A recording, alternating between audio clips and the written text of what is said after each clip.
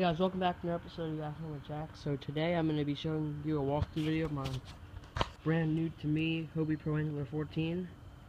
So without further ado, let's get at it. So starting at the bow of this beast, I just got a rope, came with it, 2 strands, tied off on stuff. Then got this, because I'm used to my older sport with the 6-inch round hatch. This is amazing. The massive front hatch, open it up, got the thing, buckle, if you don't want it, there you go, easy enough. Then you got this big old tub here, this comes out, and your rod tubes there. Then you got your big gear mounters, so don't drill straight into the polyethylene. As you can see, it's thin and not in the plastic. And then, of course, all Hobies. Got your sail mount. And I don't know what these are. Maybe some kind of top. But this looks like a, I don't know, 4-inch, 5-inch Yak gear track. Got them on both sides. Then it came with the mount, the Scotty mount, but I put the rod holder in. And got the cutting board. It opens. Then this little bucket comes out. Then down inside your hole, where you want to put a fish finder battery or something.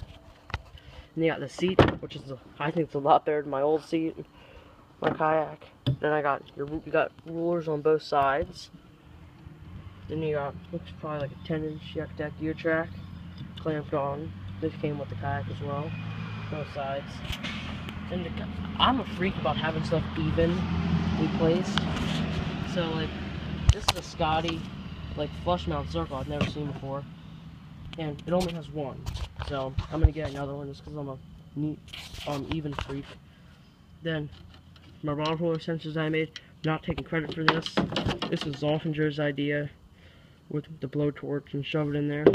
Worked pretty well. Just did it last night. And then you got your back. Looks like this is a 6-inch or 8-inch twist and seal hatch. It's your little bucket, but no one ever uses this because it's so darn far back. Then you got your rudder inspection here. A big old ram mount. Never seen them this big before. But look at all the storage back here. Like, I always kid my friends, like, I'll put you back here and we'll go to the lake. I got gear, or rod holder extension right here. Then you got a thing to hold a paddle. And I took the bungees out because they broke going down the road because of these bungee straps. I guess friction. Then I got rod leashes for my Scotty. Then another one for the Scotty back there. I just have to hold my drain plugs open. Then you got your mesh pockets. And seat comes down. No storage under the seat, which I'm kind of bummed about, but that's plenty of storage. Then you got a snap that goes on here, so if you're transporting it, it won't come loose. Then of course you got your rudder. Just pull it.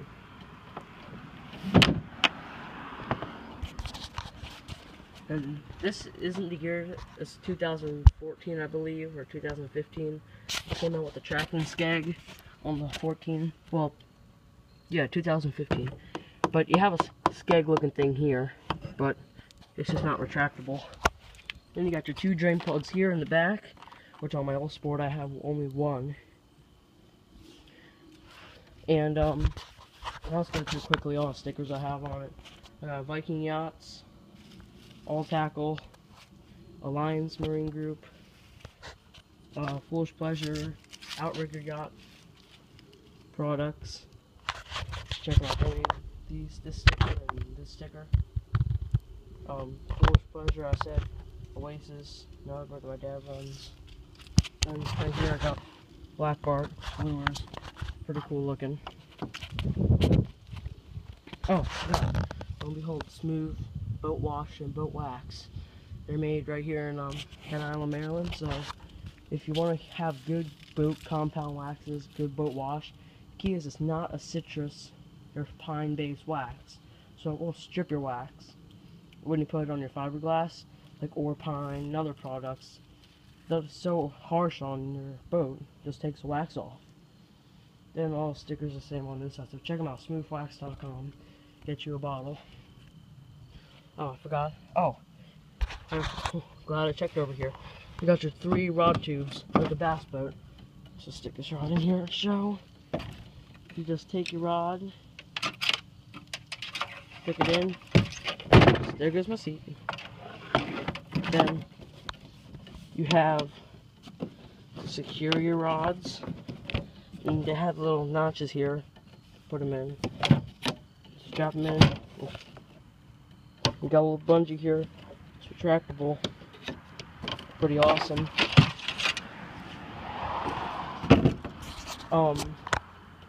Then you have here for a tackle box. It's on the other side too. Once you cord, it's retractable so you can secure your boxes down. And like I was gonna say, I have a Yeti sticker and a Frigid Ridge sticker. Just both of my cooler stickers there. But yeah, I have a couple West Marines back there. Bill Buckman's Fisherman Center. You can buy your smooth there. Off the hook, bait, and tackle. Second Chance. That's where I take all my animals that I find that are injured, or they do a good job there. Then I have Imagine. It's a boat that people I know run it. Or I know the owners. So here's my PA14. All set up. It's not all set up to fish. I have a bunch more accessories. But I'll make a video on that later. So, oh, I almost forgot. I have a trailer for it. It's by Trailer X. I think the model is a small boat trailer, but it's got the cradles for the kayak. You can see 2 tan things in the V of the hull. Good, nice. Have it strapped down with some ratchet straps. Or not ratchet straps, but just some straps. And I just have a bucket in there. So, hey guys, thanks for watching. Hope you learned something from this. Oh, and I've got an anchor trolley system. You can do things. You just move my anchor around.